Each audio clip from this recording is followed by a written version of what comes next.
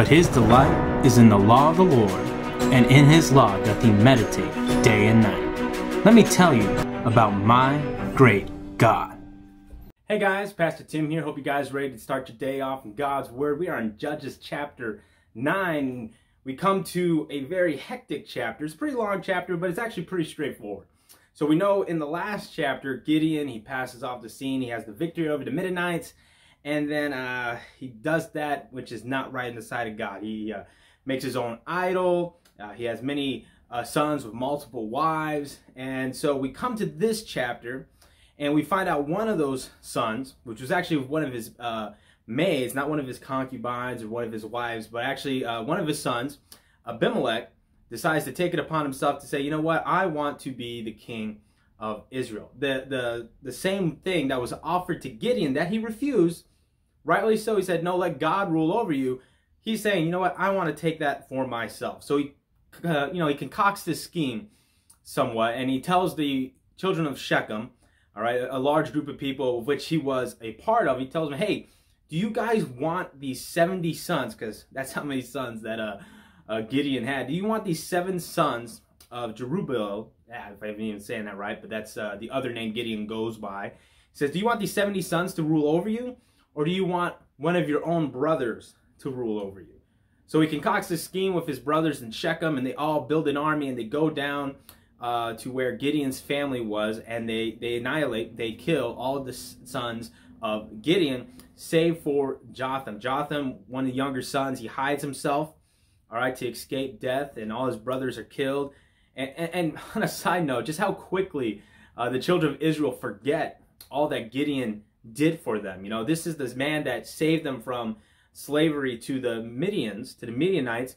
And now after his death, not even long after his death, they very quickly are like, you know what, forget his family. Let's make Abimelech our king instead, since Gideon didn't even want to be it.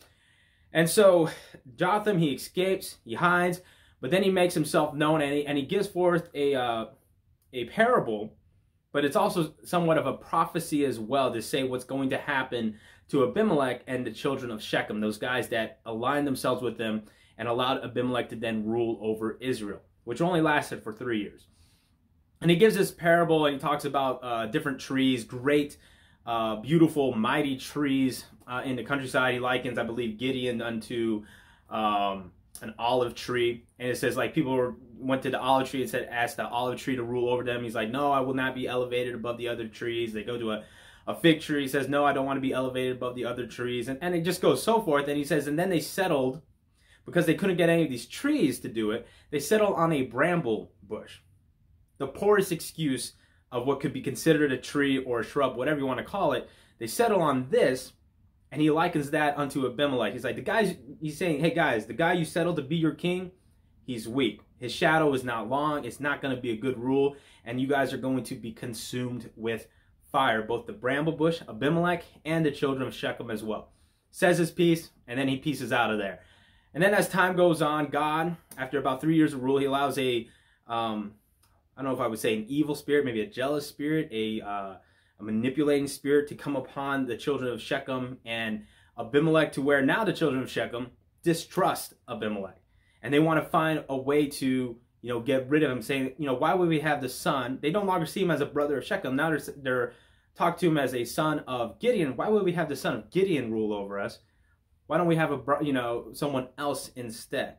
And through a series of events, battles between the children of Shechem and the army that Abimelech is able to raise up himself, and the chapter's long, but in essence, they both end up annihilating each other. Abimelech annihilates the children of Shechem, burns down their strongholds, the fire, and then Abimelech, in a different battle, he himself is killed as well. So it's just the ultimate end of the manipulation of Abimelech and the children of Shechem. And if there's one main thing I guess I can get out of this chapter, is that Gideon, even though he didn't end off on the right step, he said the right thing when he was asked to be king. He said, no, let the Lord rule over you.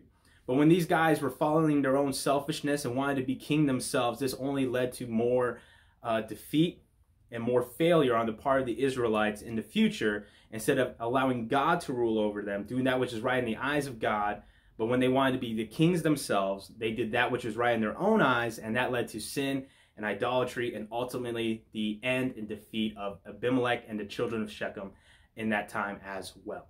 That's all I got for today's chapter, guys. I hope you have a great day. Tell somebody about your great God. Stay safe, stay healthy. God bless.